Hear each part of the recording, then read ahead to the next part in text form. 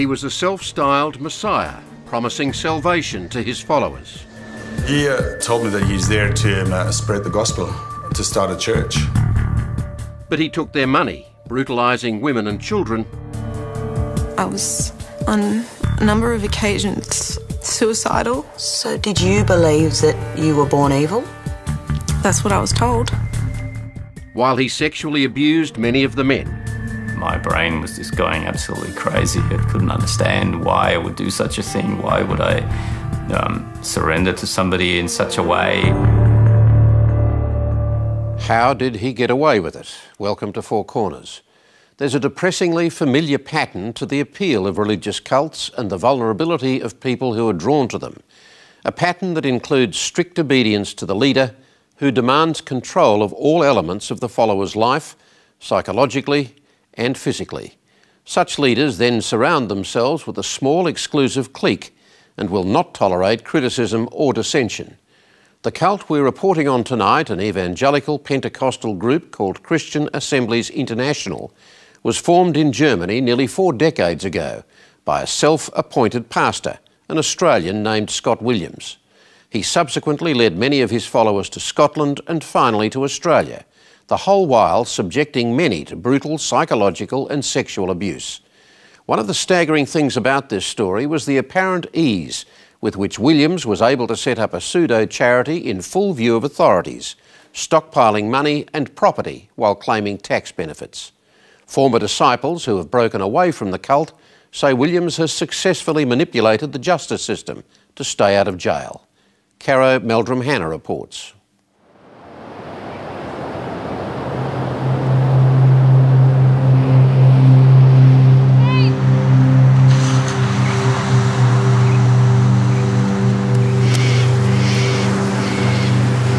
This is a man in recovery. Gunter Franz was abused by the leader of a secretive religious cult based in Australia. First as a boy, then as a man, for almost 30 years. Oh, it's not nice. Am I touching you? Or are you forced to touch him? That's hell on earth. How many times do you think? Could you count? I can tell you hundreds and hundreds of times. Hundreds of times? Hundreds and hundreds, hundreds and hundreds of times. You have no idea. Sorry. Today, swimming is a form of therapy for Gunter Franz. It's also how he came to know his future abuser, an Australian man, and where this story begins. Poolside at a military school for young men in Feldafing, Bavaria, Germany, in 1978. Gunter Franz was 12 years old. I was in a club there, usually trained there every Wednesday. A promising swimmer, Gunter Franz had caught the eye of the school's new pool attendant. His name was Scott Williams, 34 years old, a fun-loving Australian, charismatic, outgoing and charming. Williams took an immediate liking to Gunter Franz and his older brother. He told me that he's there to spread the gospel, to start a church. So he told me that he is having a church and he's a pastor of a church, yes. Scott Williams was lying. He wasn't the pastor of a church. Instead, he was a self-styled guru with no religious qualifications. And he was on a mission to create his own Pentecostal revival, his own Christian assembly. Anyone who is not within the church is a heathen who is going to burn in hell. And they either convert or die, and you have nothing to do with them. Scott Williams was persistent and highly convincing. He needed people power. Soon, Williams invited Gunter and his older brother to spend social time with him when swimming training had finished. They began to go to the sauna together. after hours. We were naked, yeah.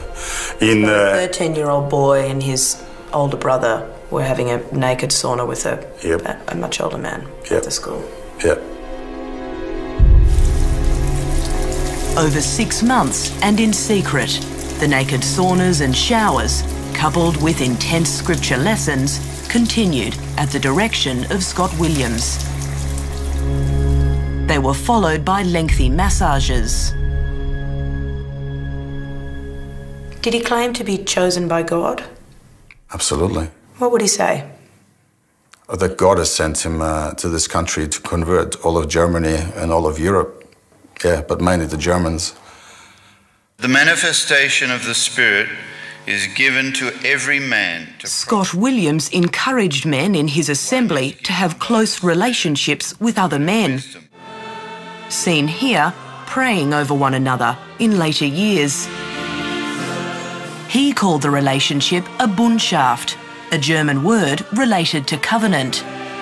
The policy of the Bundschaft would later become compulsory for almost everyone. Senior men in the church had to have a male partner, and their bond was above that of husband and wife.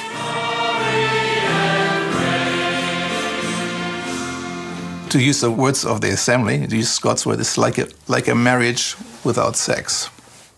They were expected to lie almost naked, basically in the same bed, and cuddle each other, massage each other. That was a big thing.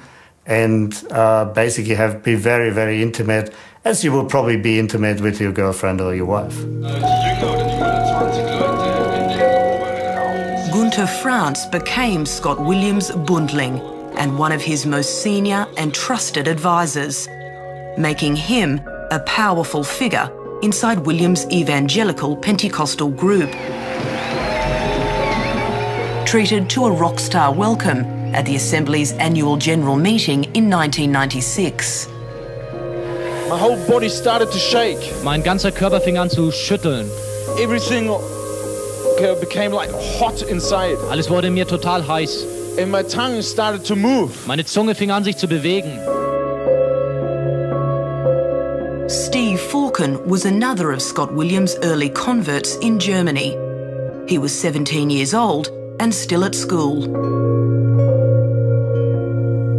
Most of the people in the organisation were in their late teens, early 20s, so it was a very sort of vibrant young community.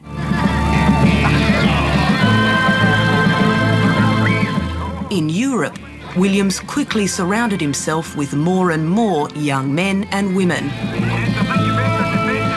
He claimed to be filled with the Holy Spirit, gifted with the divine power of healing.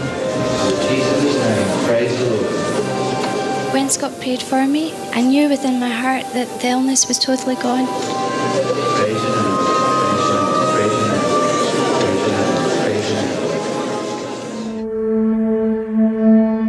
It was in Australia that Scott Williams first attempted to set up an assembly.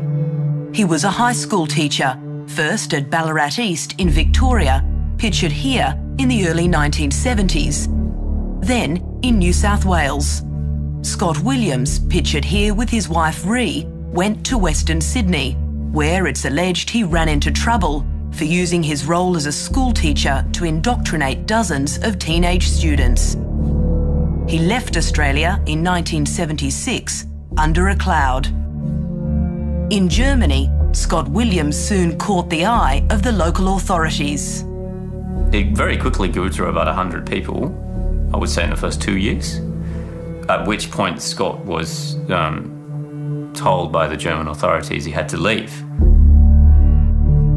Williams was reportedly running an unregistered charity, and vast sums of money, mandatory offerings from members, in addition to 10% of their gross income, were pouring into a bank account controlled by Williams. Well, we didn't have anything registered at that time, so it was really a money laundering exercise, really. I personally drove often the money every month over to the border over Austria and deposited it into different accounts illegally, yeah. Under pressure, In the mid-1980s, Scott Williams fled to Scotland, ordering his members to follow him. He settled in the small county of Clackmannanshire and successfully registered his church as a charity, later known as Christian Assemblies Europe International. Williams had learnt from past mistakes. Klaus Tischer, another early German convert, worked in the Assembly's finance department. He says Williams devised a new way to collect money from his congregation, which was now in the hundreds spread across Europe. He moved the money around by not even putting it through the banking system. People were set up from the length and breadth of Europe to courier to drop-off points. So large amounts of cash were being couriered across Europe? Yeah. Well, sometimes we were frightened for the people who were driving around at night in their cars. If they had an accident or something and people would find all these wads of money in there, they would go like, what's going on here? Using the growing fortune amassed from his members, Scott Williams went on a spending spree, building an impressive property portfolio. His first purchase, a large house in Dollar in his own name, followed by Pitversey House in the church's name, an impressive £270,000 mansion. Is it a lavish place? It's a really beautiful place. It's a big house. It's set up like the Queen's Palace inside. Were you allowed to enjoy these properties? Use them at your free will? No. Who were they reserved for? The pastor. Pastor Scott Williams' final purchase, a hotel in Abernathy. We're about to open Douglas House for the glory of the Lord, and many of you here have worked upon it. So what I'll do, I'll commit it into the hands of the Lord. So just pray with me. The pressure to work hard and donate more and more to Pastor Scott Williams' church knew no bounds. Every possible source of money was targeted. Pensioners, students, widows. We've even found evidence of members being fined by Scott Williams. Klaus Tischer's wife was pressured to hand over her inheritance when her father died. She was asked to give it to the glory of God, because God's work, which happened to have been used for the purchase of the headquarters in Scotland.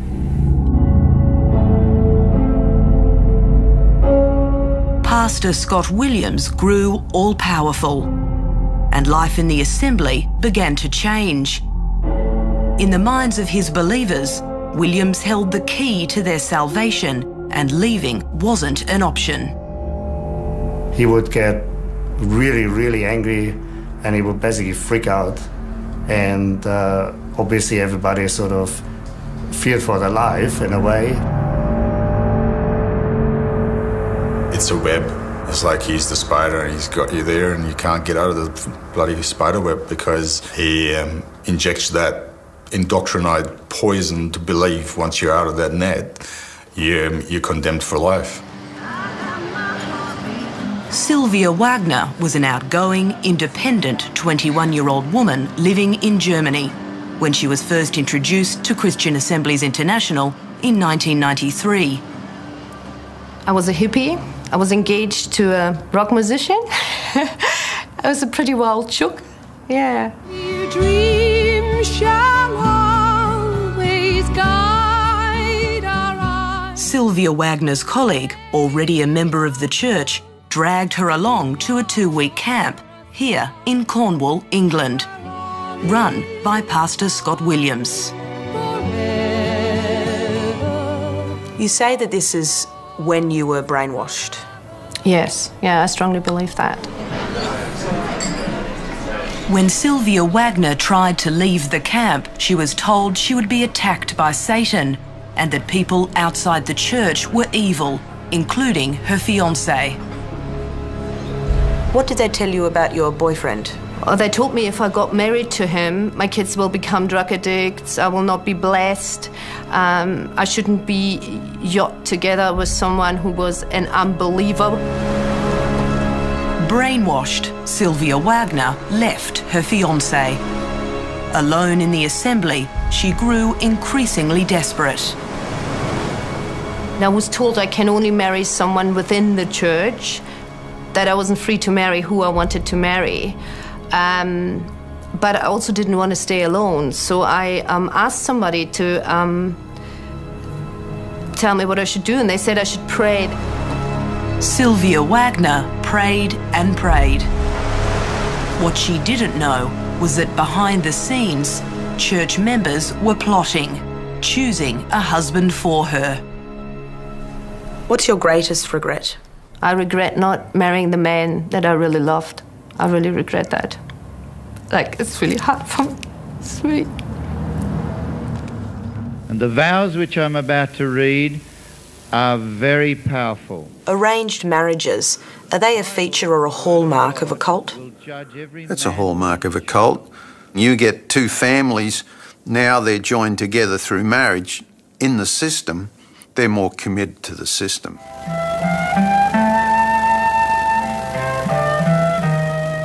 For women like Katja Falken, life inside Christian Assemblies International was a living nightmare. So were women on equal footing to men? No, definitely not. Where did you come in the chain of Well, I command? suppose we were servants, really. Women were constantly monitored and their lives were completely controlled. How we were dressed, how we cooked, how we behaved towards our husbands, how we brought up our kids, cleanliness of the house, everything. Church videos show women happily taking part in assembly life, but the reality was often very different. And these couples out the front represent...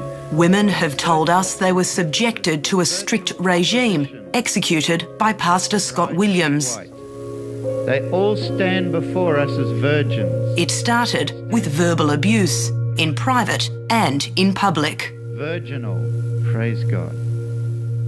You would get up, you unbelieving bastards. I have this vision and you don't believe in this vision. Evil, satanic bitches, whores. On one occasion, I was called a Nazi bitch.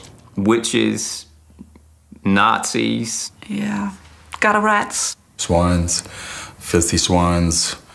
Wilt thou love her, comfort her? According to the teachings of Pastor Scott Williams, women were Jezebels, not to be trusted. Instead, they were to be punished physically. As you both shall live. They were punished. They were locked away, we were even hit. To the point where people were told in the church to hit either their own wives or others were used to hit against their will. This is a hard question to ask you. Did you raise a hand to your wife? I have, yes. At the direction of anyone? Who? Scott Williams. In a disturbing escalation, Gunter Franz's former wife was also beaten in front of a group of men for not being obedient enough.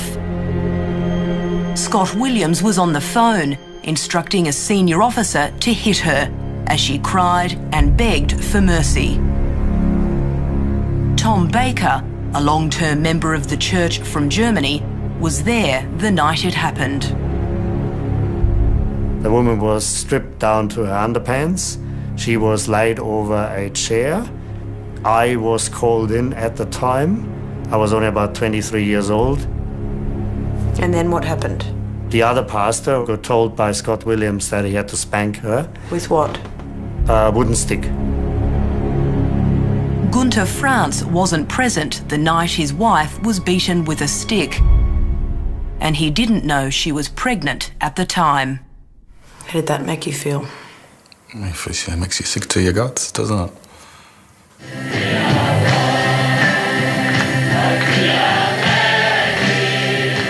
In 1996, Pastor Scott Williams bid goodbye to Scotland. The Lord had sent him a message to return to Australia and bring his assembly with him.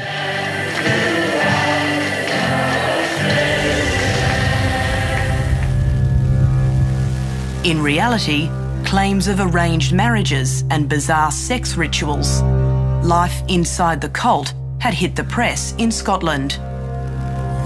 And a series of internal church emails from the mid-1990s, obtained by Four Corners, reveal the Assembly's finances were also being investigated by the Scottish Charities Regulator. The documents show the Assembly was being investigated again in 2008. The Scottish Charities Regulator has refused to confirm what action, if any, was taken against the church. But Pastor Scott Williams was allowed to leave Scotland and set up shop in Australia. Here, in the picturesque coastal town of Coffs Harbour in northern New South Wales. What was life like in the church in Australia? Hell on earth. Yeah. And did all the extreme teachings and the policies come too? Absolutely, even worse. And it was really exciting to hear. In one of the most disturbing policies used to punish women, under the direction of Scott Williams, babies and young children were often separated from their mothers and given to others temporarily to raise. It happened to Katja Falcon. How did you cope with that? Yeah, it was a nightmare.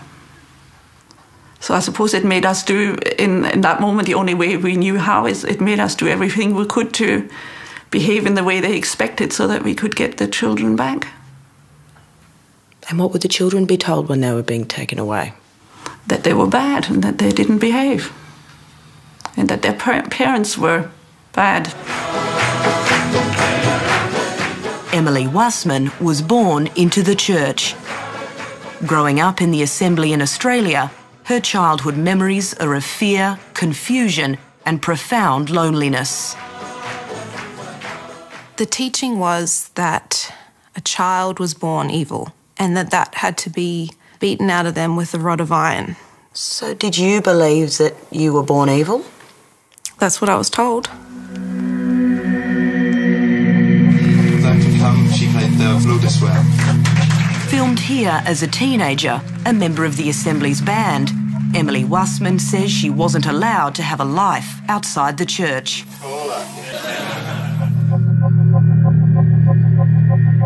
When she was 14, she told her parents she wanted to leave the Assembly.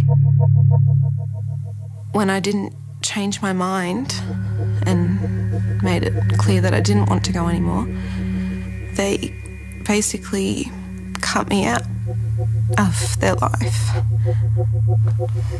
How did they do that? I mean, we lived together, but they stopped speaking to me.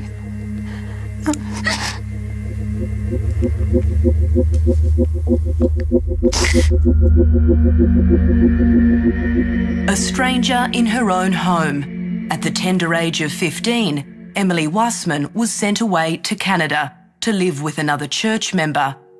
A strategy designed to break her spirit and force her back to God. She became depressed and developed an eating disorder.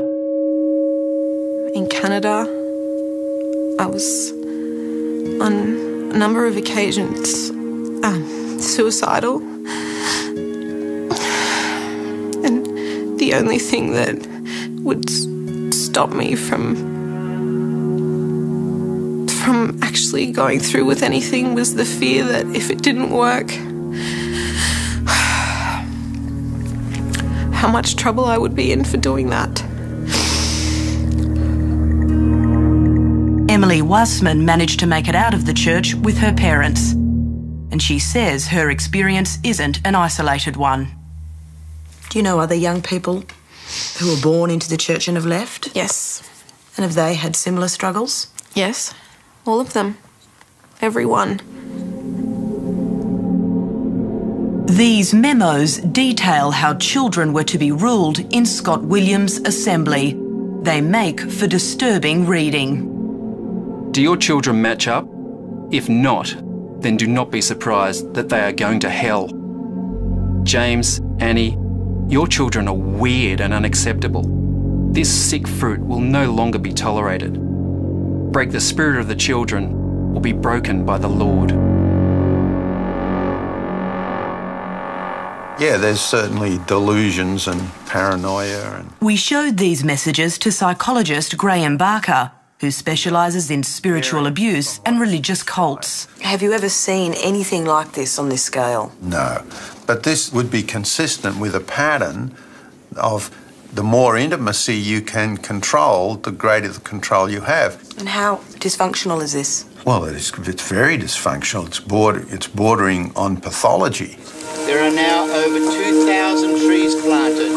Every tree you see... In Australia, using church funds as prophesied again by God, Pastor Scott Williams went on another buying frenzy, purchasing a vast secluded compound for more than $1.5 million, registered in the church's name, now Christian Assemblies International.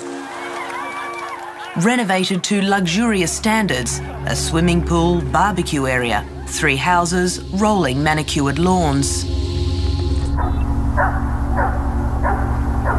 This is the headquarters of Christian Assemblies International, nestled in the isolated Cedar Valley, around half an hour outside of Coffs Harbour. The gates are locked to the public. You can't see much from the street, but it's an impressive multi-million-dollar compound of almost 300 acres. It's here that many former members claim they spent hundreds of hours, almost every weekend, working on the property under the direction of Pastor Scott Williams. They've told Four Corners that if their work and their behaviour wasn't up to scratch, they'd be punished severely. You know, we were just pure working slaves. You know, there were cases of pregnant women having to work, doing manual labour, late in pregnancy, you know, digging trenches, this sort of stuff. It's just horrific stuff. Scott Williams also used church funds to buy and sell multiple apartments in the beachfront Pacific Towers complex. Williams purchased 2 grand apartments, a penthouse in the church's name and another for himself. It's a miracle. And he was insisting that I buy the penthouse and he buys 1204. That's what it's all about. It's a miracle. In the name of the Father, and of the Son, and of the Holy Ghost. Amen. In Coffs Harbour, the recruitment drive was in full swing. Even the former mayor, John Smith, was converted, along with the well-known local city councillor, Bob Burton. The heathens can run Coffs Harbour. Die Heiden können Coffs Harbour leiten, but they can't save the souls, aber sie können nicht die Seelen retten, of men and women. We, humbly relying on the blessings of Almighty God. Josh, who only wants to be known by his first name, says he was 21 when he was introduced to the church by councillor Bob Burton and quickly sucked in. Anyone knows what my lifestyle used to be like as a heathen. Initially, you are treated like royalty, and that lasts for about 6 months. You're given everything. Josh, did you put your hand up? You're already influenced. Australian-born, handsome and athletic, Josh says Scott Williams paid special attention to him, inviting him to attend secret men's nights. Did you attend men's nights with Scott Williams? Yes, I did. During these men's nights, we've been told that Scott Williams was very interested in people's private lives. We've been told that Scott Williams would ask people how often they had sex. That's right, yeah. This is an awkward question. Were people also asked how often they masturbated? Yeah. Yep. Were you? Absolutely. Yeah, they'd check in on people, see how you're travelling. In Australia, nothing was off limits. Josh, a new recruit, soon realised there was more to these men's nights. Pastor Scott Williams was using his brand of religion to groom men for sex. Did you see that? I did. Experienced it partially. I was in the early stages of it before I got out. It was happening behind closed doors, in private. Inside the penthouse, located at the top of this apartment building in Coffs Harbour, the leader of Christian Assemblies International held regular men's nights, a mandated time for male bonding. It's also where many men say they were sexually abused by Pastor Scott Williams. In a bizarre religious ritual, men were chosen to lay naked with him. They've told Four Corners they were then forced to perform sex acts against their will. Pastor Williams justified it all, using select passages from the Bible. It began 20 years earlier with Gunter Franz, Scott Williams' first convert, beloved Buntling and most senior officer, when he was just a boy in Feldafing, Germany. I was 14 when he started to sexually touch me. He just said, yeah, relax, just more or less often the words which he used, just surrender yourself. Surrender. Surrender. That word has been used a million times towards me, yeah. Gunter Franz says Scott Williams used scripture to terrify him and abuse him continuously. So he would either force me to touch him and make him come. Tried a few times to do it orally as well. Often would just massage and then just lie on my back and try to force himself into me. Did the abuse continue in Australia? It did, yes. How old were you when it stopped? I was in my mid-30s. More than 20 years.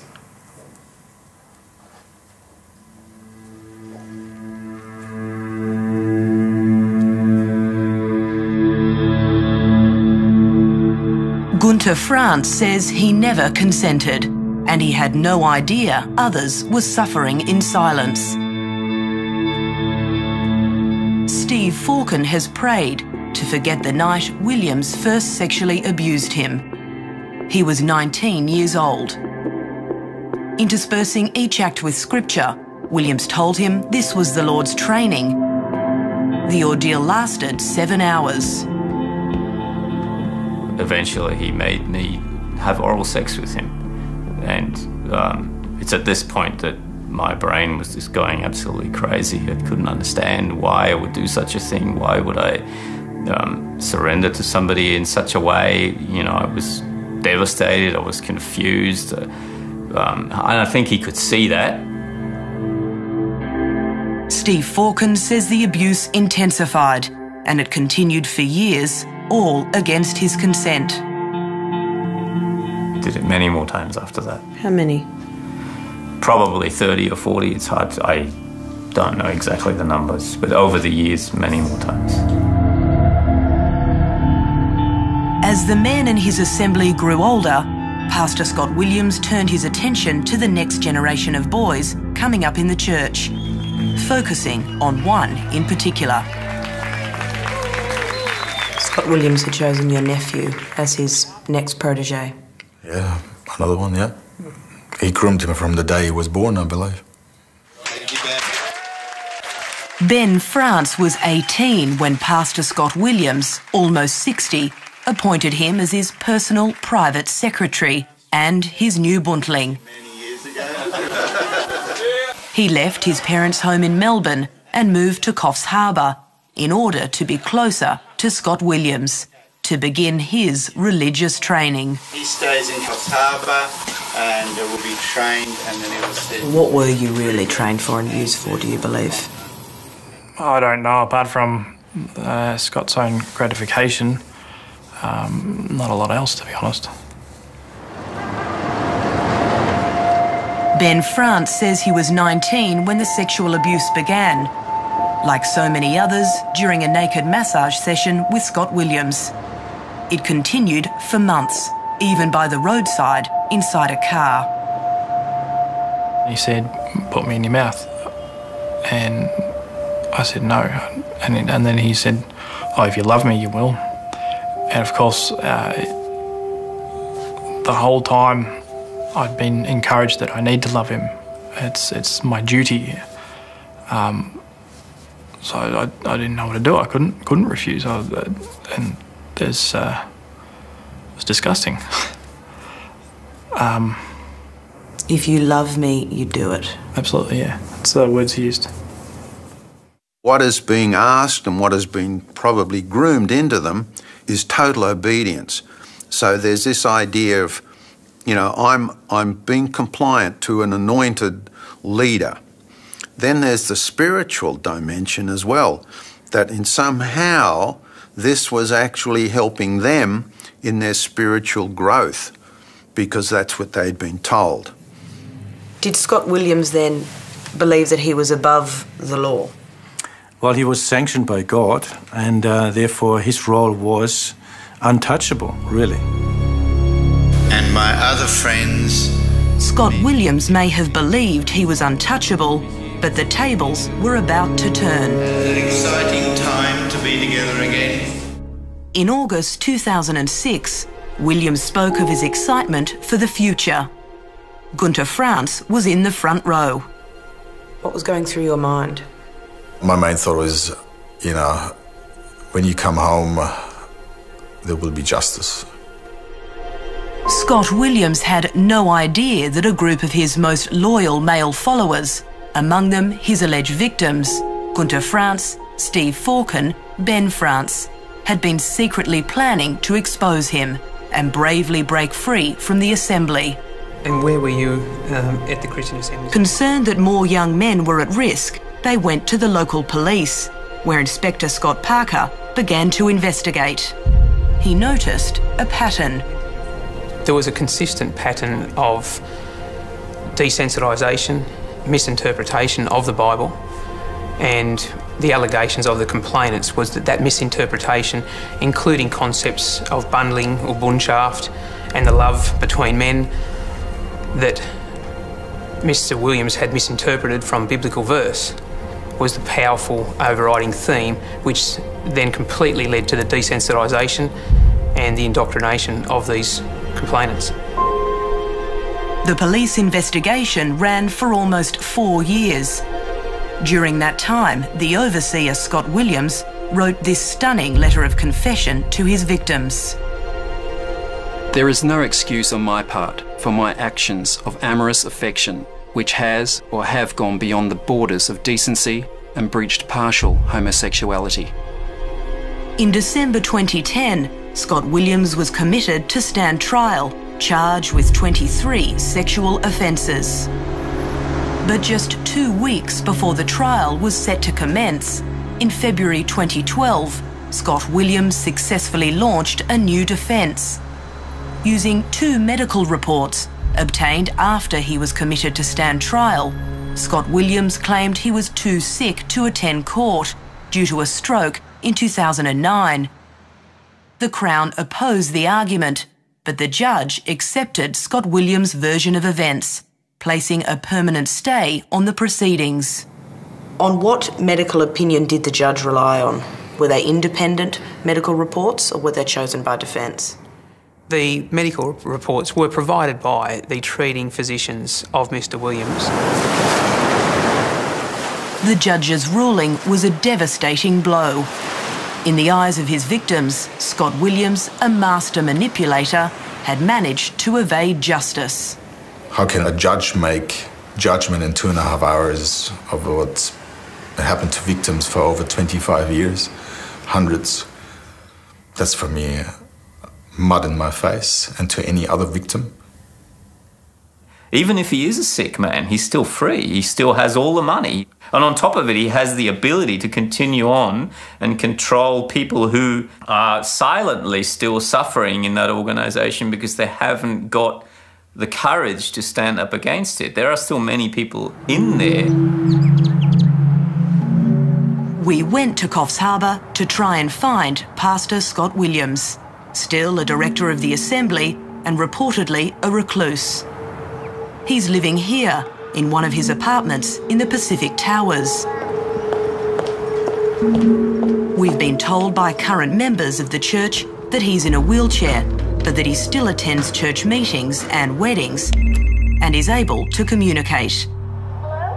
Oh, hello. I'm looking for Mr. Scott Williams. We got as far as the intercom, where Scott Williams' wife, Ree, answered. Have I got the right apartment? Yeah, but what did you want him about? We have a number of questions that we'd like to ask Scott. No, he's not very well. Not well at all. Right, OK. Would you be able to let us up? Is your name Ree? Are you Scott's wife? Yeah, how do you know all? Oh, there's... Just put down the phone. OK. We have the right apartment. No one from Christian Assemblies International would talk to Four Corners or answer our questions. Scott Williams may have managed to avoid his day in court, but he may have more to answer for. Tens of millions of dollars flowed into the church, a registered charity in Australia. But members say the books were cooked and their donations weren't used for charitable purposes, possibly in breach of Australian laws. And how much of that approximate $20 million was used for charitable purposes?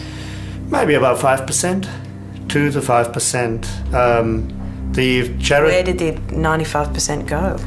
Mostly for the maintenance of the properties and into Scott Williams' own pocket, and he's also obviously to maintain his lifestyle. Steve Falcon worked in the Assembly's finance department. He says Scott Williams was secretly stashing wads of money in the loft of his Coffs Harbour compound. Well, I saw steel boxes. Basically, the wooden beams in the loft were sawed asunder to make a secret hiding place where he could stash money in large quantities and jewellery and gold. Did you complain to authorities in Australia about the financial irregularities? I did. After we left in 2006, I did approach the tax office. Klaus Tischer says there was no response from the tax office, the ATO. The overseer, Scott Williams, he claims... We presented our findings to Susan Pascoe, the head of the Australian Charities and Not-for-Profits Commission, set up 18 months ago to regulate the conduct of registered charities. So will you be looking into Christian Assemblies International? Will you investigate? This is clearly one that we've been alerted to by the media, and in that instance, we would certainly be investigating. Ultimately, if there was evidence that this was not acting in a charitable way or causing serious harm, then the charity can be deregistered. So it can be shut down? Yes. We have the power to deregister. The financial documents we have... But Susan Pascoe will need to act fast. The Abbott government is moving to axe the commission. So we'd be back to square one. Who would be overseeing charities? The plan the government has is to return the function to the tax office. To the ATO? Yes. The very organisation that failed to respond to complaints from members of Christian Assemblies International? Yes.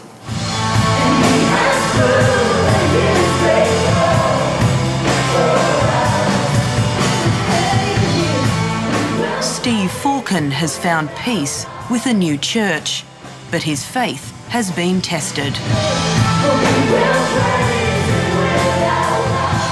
The Bible says the Lord is a God of justice.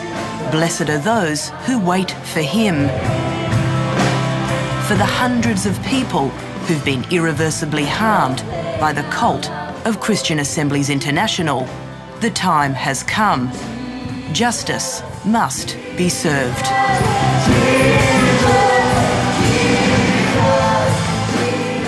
I'd like to see the organisation shut down. I'd like to see all the wealth and assets seized from them. Something of a charitable nature done. In the end, I think he should be locked up. He shouldn't be walking the streets free.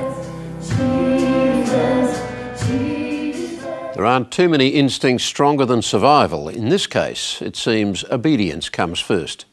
At its height, CAI had 700 members worldwide, dwindling to about 300 currently, with 100 of them here in Australia.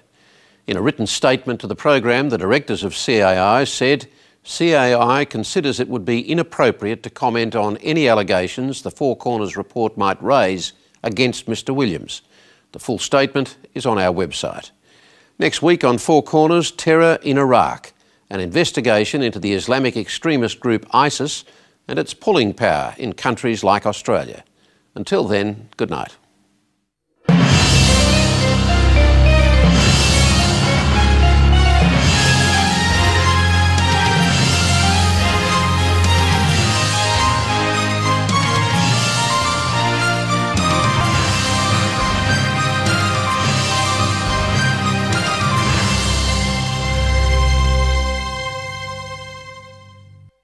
Memories are of fear, confusion, and profound loneliness.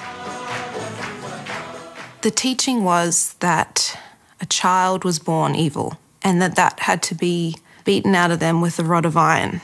So did you believe that you were born evil? That's what I was told. She played the flute as well.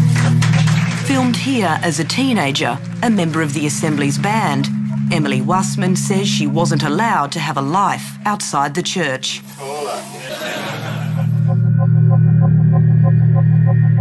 When she was 14, she told her parents she wanted to leave the Assembly. When I didn't change my mind and made it clear that I didn't want to go anymore, they basically cut me out of their life. How did they do that? I mean, we lived together, but they stopped speaking to me.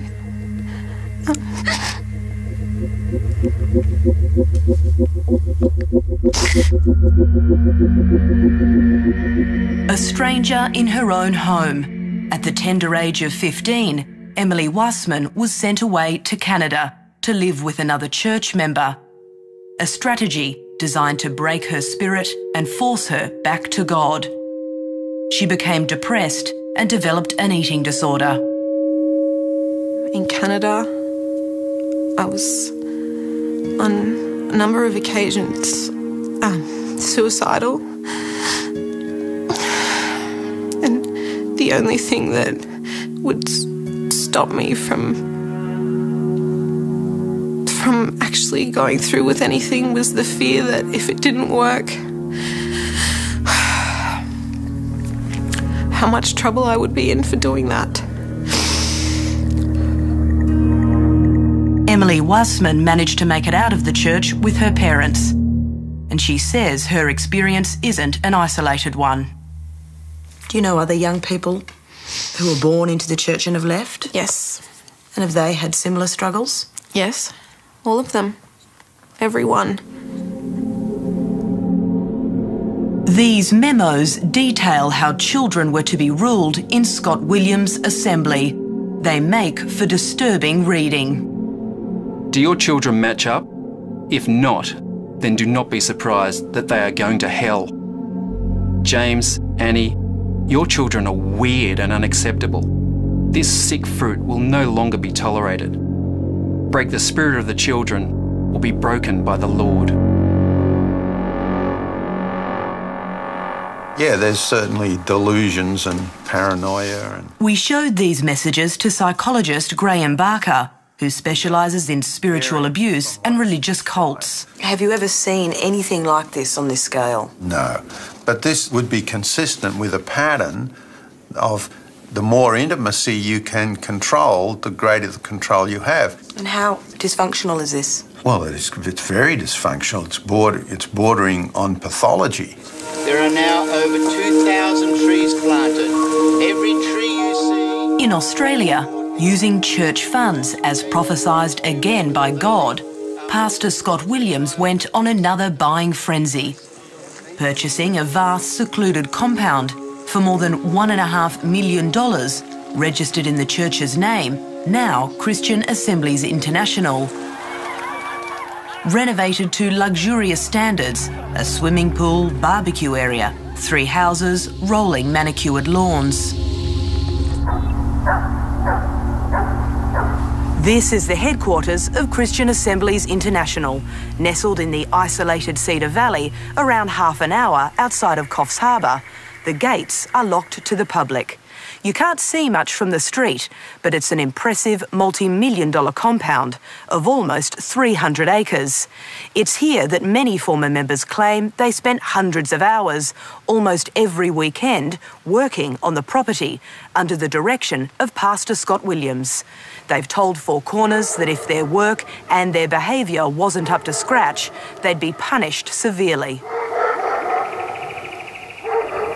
You know, we were just pure working slaves. You know, there were cases of pregnant women having to work, doing manual labour, late in pregnancy, you know, digging trenches, this sort of stuff. It's just horrific stuff. Scott Williams also used church funds to buy and sell multiple apartments in the beachfront Pacific Towers complex. Williams purchased 2 grand apartments, a penthouse in the church's name and another for himself.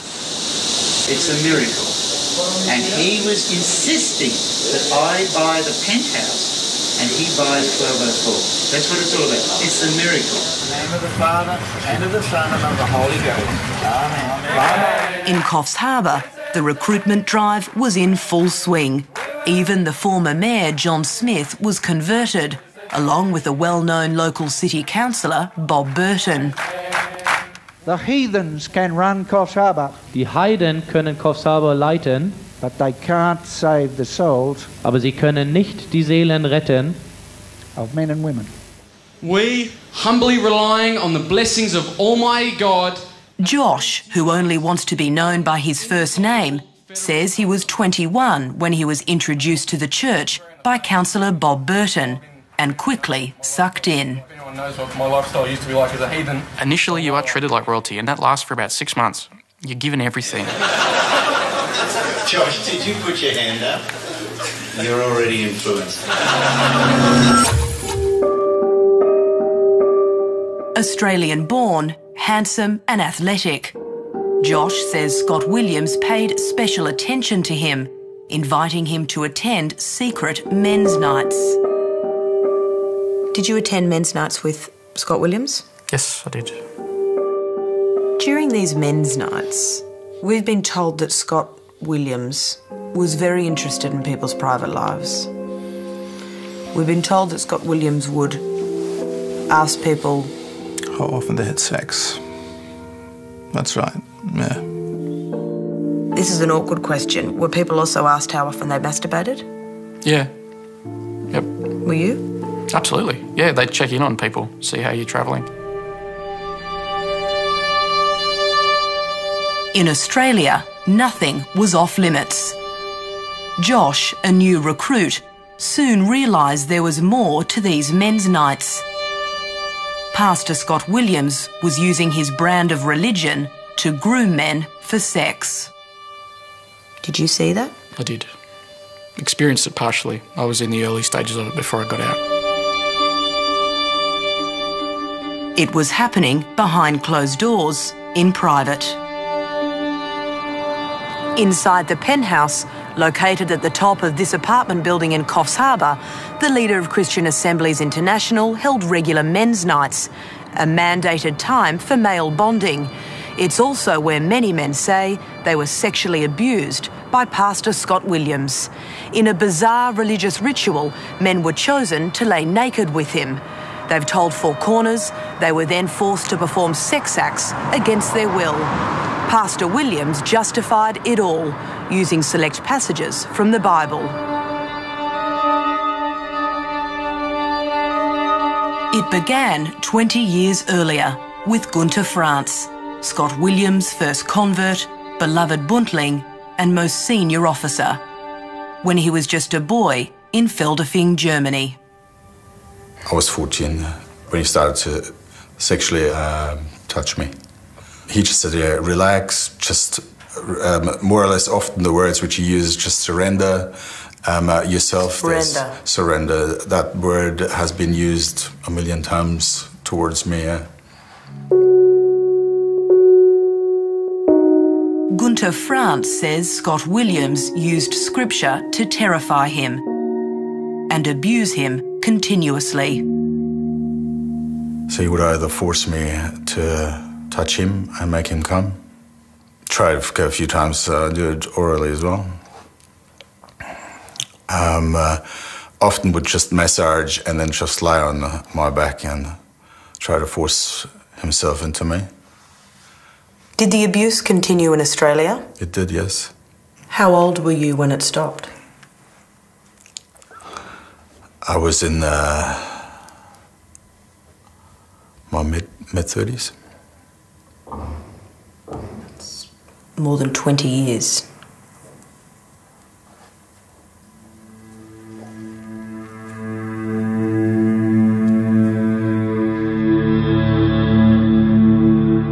Gunter Franz says he never consented and he had no idea others were suffering in silence.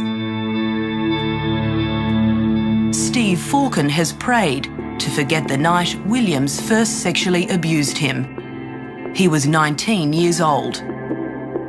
Interspersing each act with scripture, Williams told him this was the Lord's training. The ordeal lasted 7 hours. Eventually he made me have oral sex with him, and it's at this point that my brain was just going absolutely crazy. I couldn't understand why I would do such a thing. Why would I surrender to somebody in such a way? You know, I was devastated, I was confused, and I think he could see that. Steve Falken says the abuse intensified and it continued for years, all against his consent. Did it many more times after that. How many? Probably 30 or 40. It's hard to, I don't know exactly the numbers, but over the years, many more times. As the men in his assembly grew older, Pastor Scott Williams turned his attention to the next generation of boys coming up in the church, focusing on one in particular. Scott Williams had chosen your nephew as his next protege. Yeah, another one, yeah. He groomed him from the day he was born, I believe. Ben France was 18 when Pastor Scott Williams, almost 60, appointed him as his personal private secretary and his new buntling. He left his parents' home in Melbourne and moved to Coffs Harbour in order to be closer to Scott Williams, to begin his religious training. He stays in Coffs Harbour and will be trained, and then he will sit. What were you really trained for and used for, do you believe? I don't know, apart from Scott's own gratification. Not a lot else, to be honest.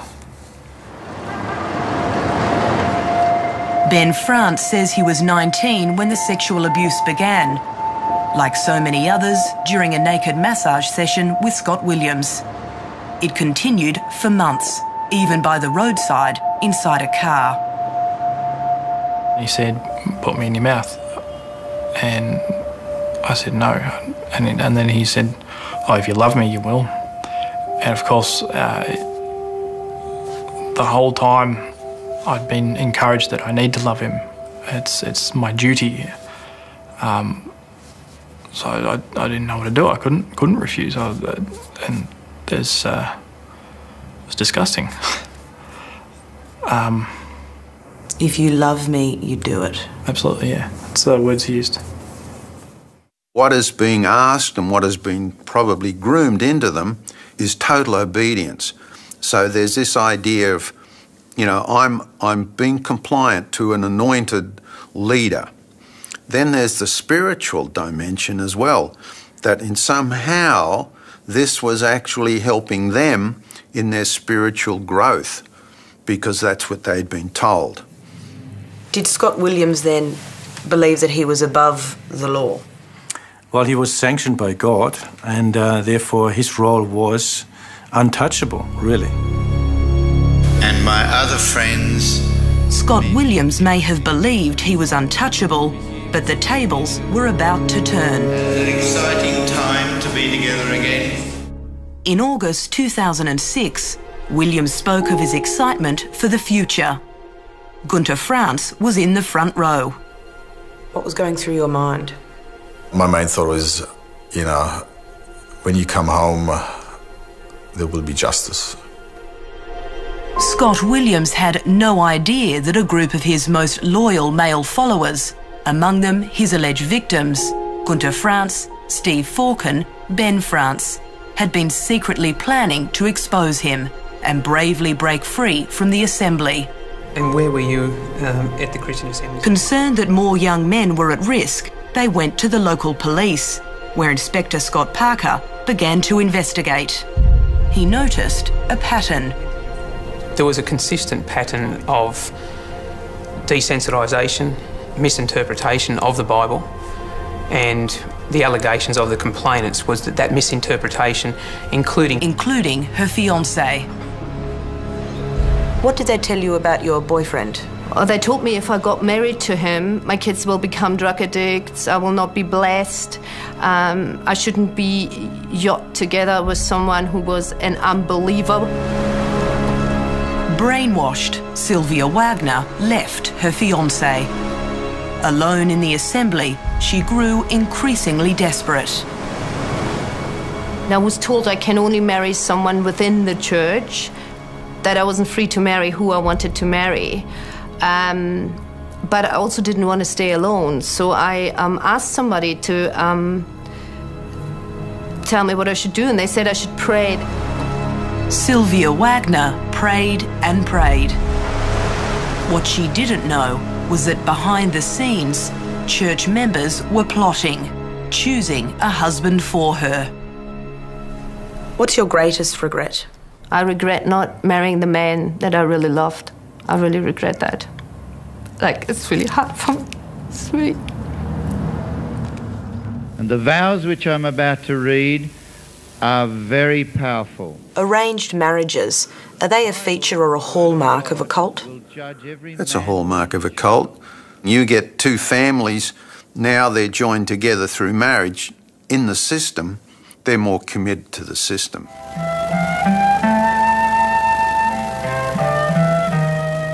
For women like Katja Falken, life inside Christian Assemblies International was a living nightmare.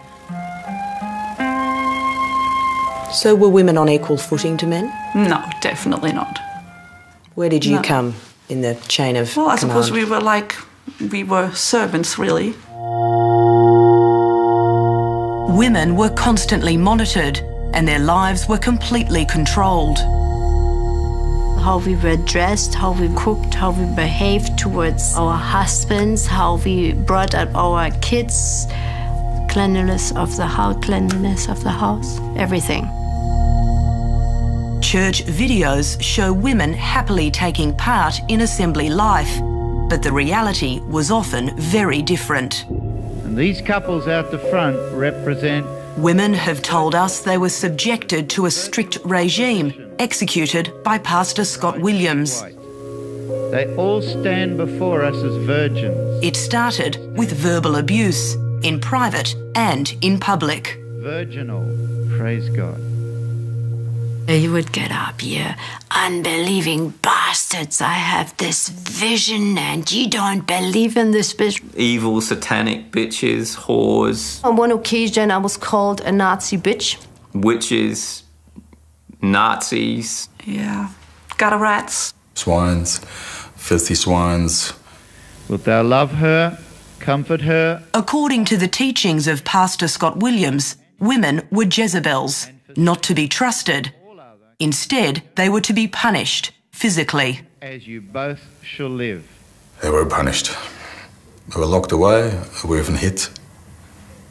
To the point where people were told in the church to hit either their own wives or others were used to hit against their will. This is a hard question to ask you.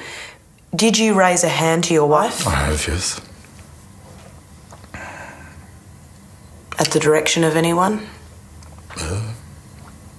Who? Scott Williams.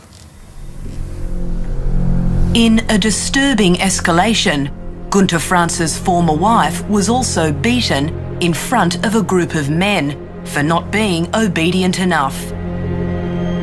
Scott Williams was on the phone, instructing a senior officer to hit her as she cried and begged for mercy. Tom Baker, a long-term member of the church from Germany, was there the night it happened. The woman was stripped down to her underpants. She was laid over a chair. I was called in at the time. I was only about 23 years old. And then what happened? The other pastor got told by Scott Williams that he had to spank her. With what? A wooden stick. Gunter Franz wasn't present the night his wife was beaten with a stick. And he didn't know she was pregnant at the time. How did that make you feel? It makes you sick to your guts, doesn't it?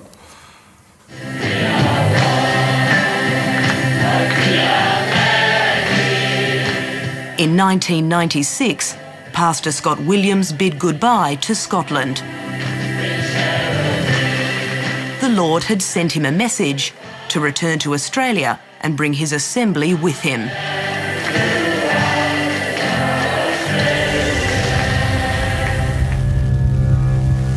In reality, claims of arranged marriages and bizarre sex rituals, life inside the cult had hit the press in Scotland.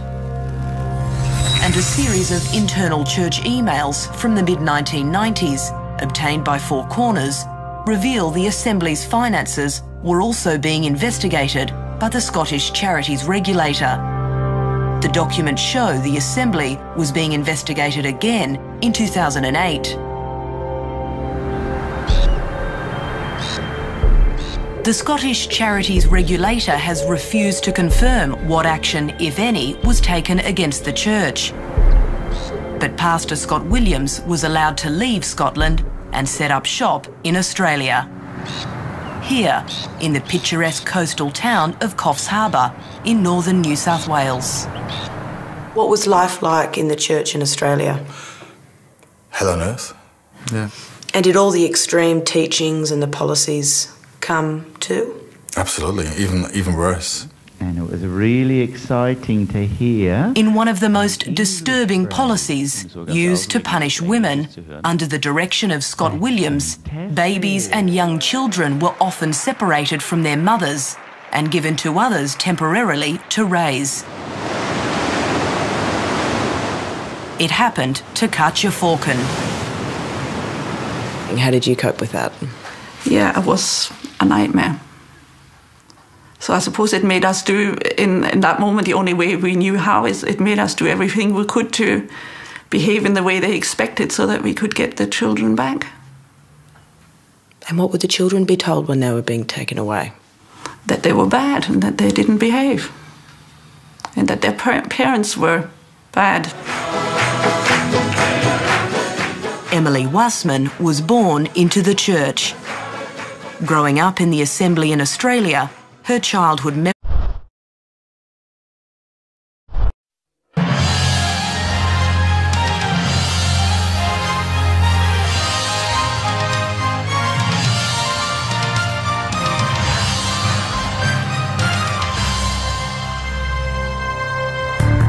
The gifts are imparted by the Holy Spirit. He was a self-styled Messiah, promising salvation to his followers. He told me that he's there to spread the gospel, to start a church. But he took their money, brutalising women and children. I was, on a number of occasions, suicidal. So did you believe that you were born evil? That's what I was told. While he sexually abused many of the men. My brain was just going absolutely crazy. I couldn't understand why I would do such a thing. Why would I surrender to somebody in such a way? How did he get away with it? Welcome to Four Corners. There's a depressingly familiar pattern to the appeal of religious cults and the vulnerability of people who are drawn to them. A pattern that includes strict obedience to the leader who demands control of all elements of the follower's life, psychologically and physically. Such leaders then surround themselves with a small exclusive clique and will not tolerate criticism or dissension. The cult we're reporting on tonight, an evangelical Pentecostal group called Christian Assemblies International, was formed in Germany nearly 4 decades ago by a self-appointed pastor, an Australian named Scott Williams. He subsequently led many of his followers to Scotland and finally to Australia, the whole while subjecting many to brutal psychological and sexual abuse. One of the staggering things about this story was the apparent ease with which Williams was able to set up a pseudo-charity in full view of authorities, stockpiling money and property while claiming tax benefits. Former disciples who have broken away from the cult say Williams has successfully manipulated the justice system to stay out of jail. Caro Meldrum-Hanna reports.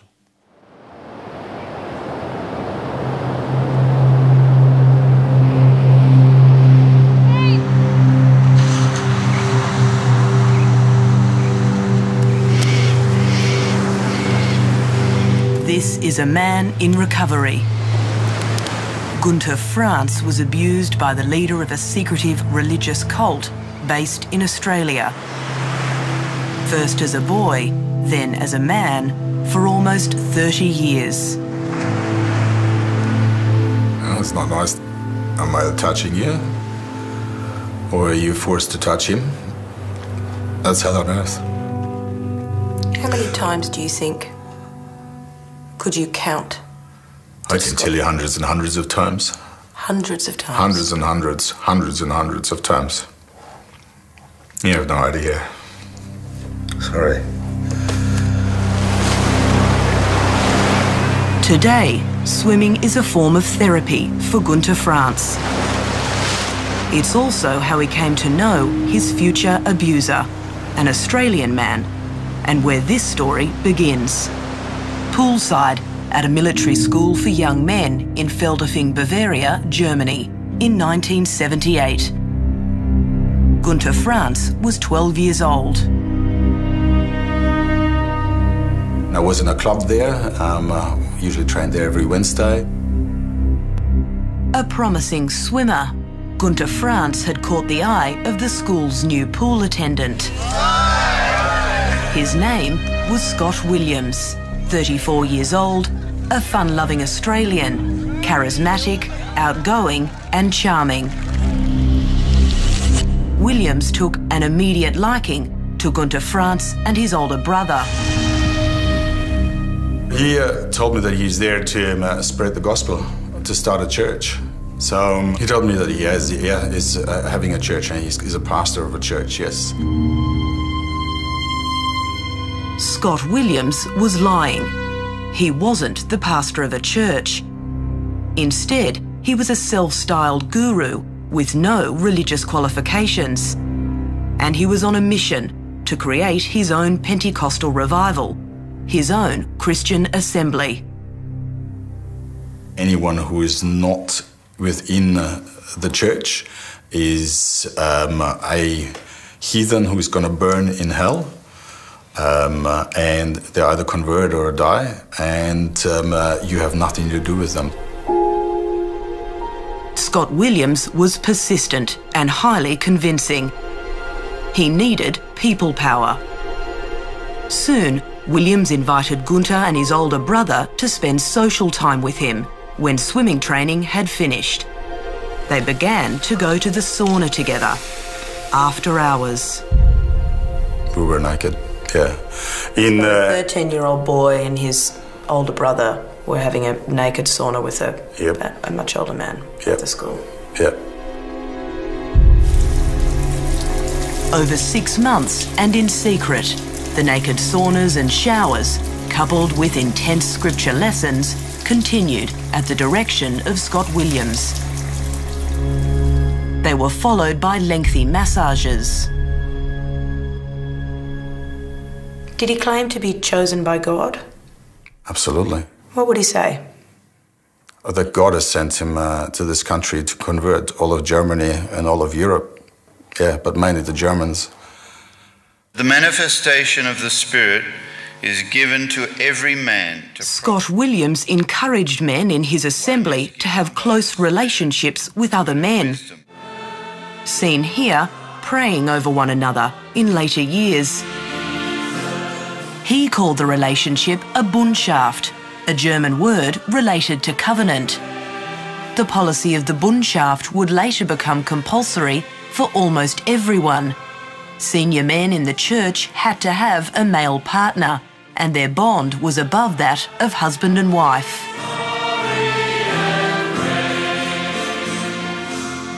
To use the words of the assembly, to use Scott's word, it's like a marriage without sex. They were expected to lie almost naked, basically in the same bed, and cuddle each other, massage each other. That was a big thing. And basically be very, very intimate, as you will probably be intimate with your girlfriend or your wife. Gunther Franz became Scott Williams' Bundling and one of his most senior and trusted advisors, making him a powerful figure inside Williams' evangelical Pentecostal group. Treated to a rock star welcome at the Assembly's annual general meeting in 1996. My whole body started to shake. Mein ganzer Körper fing an zu schütteln. Everything became like hot inside. Alles wurde mir total heiß. And my tongue started to move. Meine Zunge fing an sich zu bewegen. Steve Falken was another of Scott Williams' early converts in Germany. He was 17 years old and still at school. Most of the people in the organisation were in their late teens, early 20s, so it was a very sort of vibrant young community.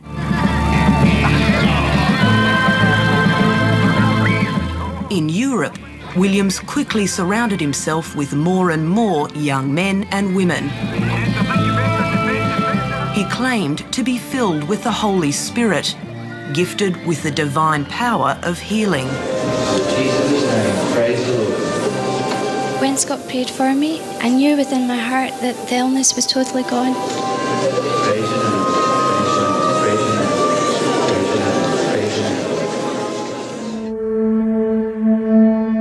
It was in Australia that Scott Williams first attempted to set up an assembly.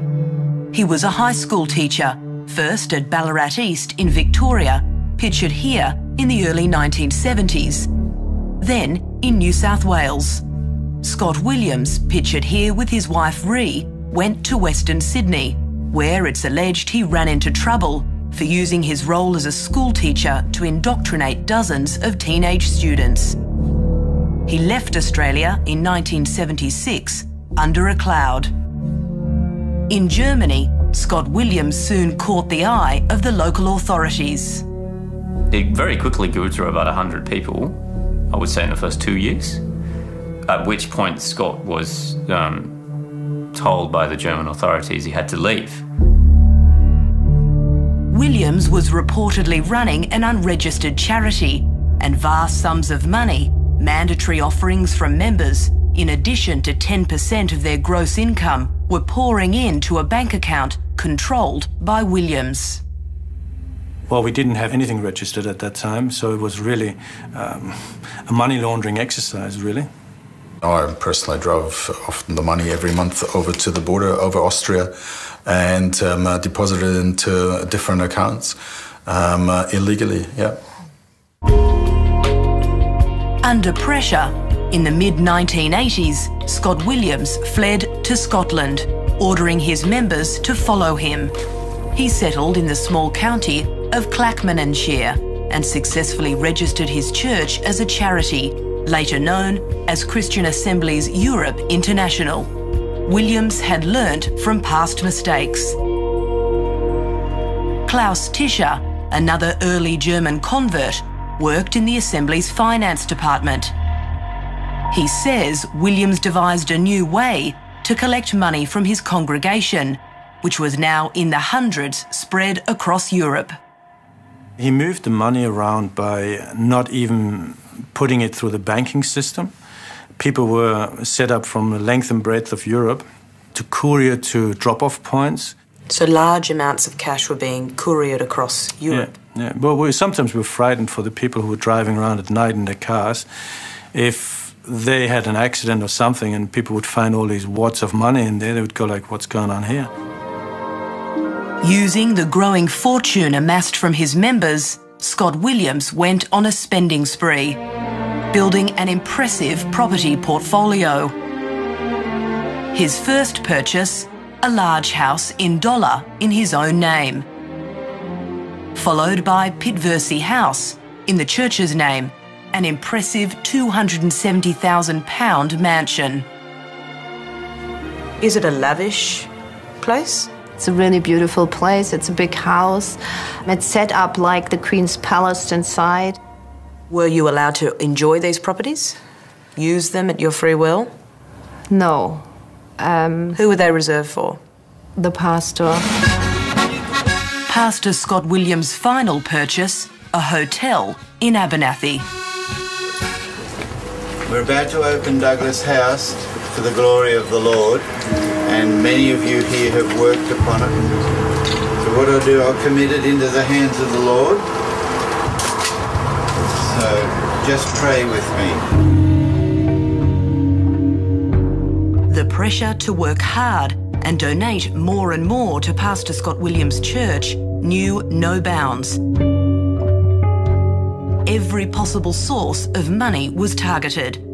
Pensioners, students, widows. We've even found evidence of members being fined by Scott Williams. Klaus Tischer's wife was pressured to hand over her inheritance when her father died. She was asked to give it to the glory of God, because God's work, which happened to have been used for the purchase of the headquarters in Scotland.